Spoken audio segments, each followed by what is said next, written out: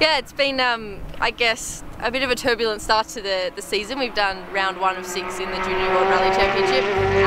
You know, it was a bit of an up and down event. We had a few mechanical problems, a flat tyre where we had to stop and change in the stage. So the end result, we finished 8th, which isn't bad, but wasn't what we wanted. So you know, we got some points anyway. It's a solid start, but you know, we've got a lot to work on and a lot to improve in the next round. So we're really looking forward to you know, having a better crack at it next time.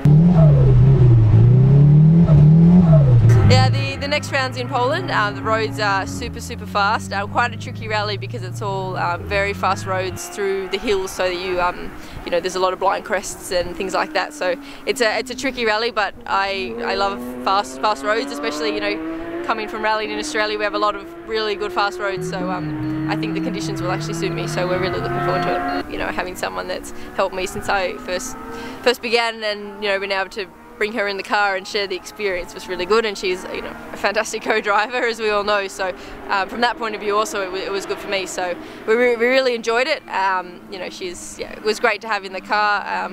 You know, I don't know how long term that would be, just given, you know, the fact that she's, I don't want to say my mum's old, she'll kill me for saying that, but you know, like you know, in the future. But for me right now, it's brilliant. We you know, I think every mother-daughter have those mother-daughter moments, but you know, we're both very conscious that when we get to the rally, it's you know, driver co-driver, it's a professional relationship, and that seems to work really well. You know, she knows, you know, from all her experience, what the driver needs and what the co-driver is expected of the co-driver, and vice versa. So yeah, from that point of view, it's just like any other driver co-driver.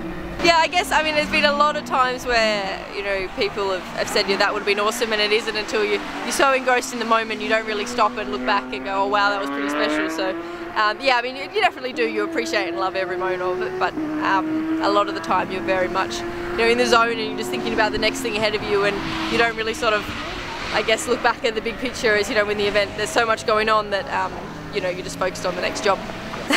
That's really the thing. Yeah, I'd love to have a crystal ball. You know, every year I have this grand plan of what's going to happen over the next 3 years, and every time it goes left, right, up, down, you know, sideways. It's you know, it's a very dynamic sport, I guess, and a lot of it ultimately comes down to money. So you know, that's where people, you know, the support of the CAMS Foundation's been absolutely critical to the Junior WRC campaign, and from there, you know, that's really a stepping stone to move up in the WRC, and that would be awesome. It's quite funny actually. I often say that you know, when you get to the rally and get in the car, like that's then you can relax, and that's almost one of the smallest components day to day of what to do to get the program, to get the funding in place, to work out, you know, those deals, look for more funding, put the packages together, and look after all of that side of things, and then prepare for the rally. So yeah, it's definitely it's as big a job as you want to make it, really, and it's, you know, it's all my life, that's all I think about.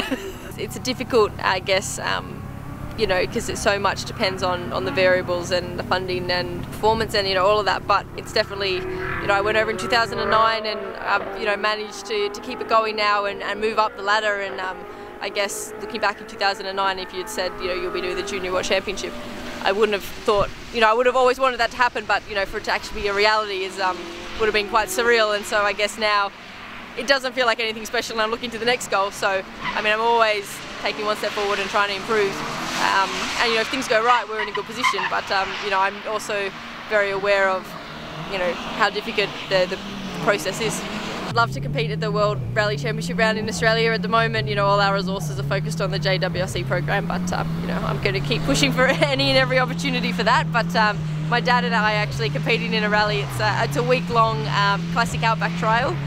We're building at the moment at the home in the shed an old classic DS23, which he used to rally back in the day, and he tells me they're a marvellously handling car, and I'm looking forward to seeing what he thinks. But we're going to share the driving and the co-driving, and I think it'll be an adventure. Yeah, I think that's pretty easy for my. I think Dad's more worried. I'm more worried about Dad navigating, not from. I think he won't be able to look at the navigating things. He'll just be yeah, holding on and yeah, trying not to scream, I think.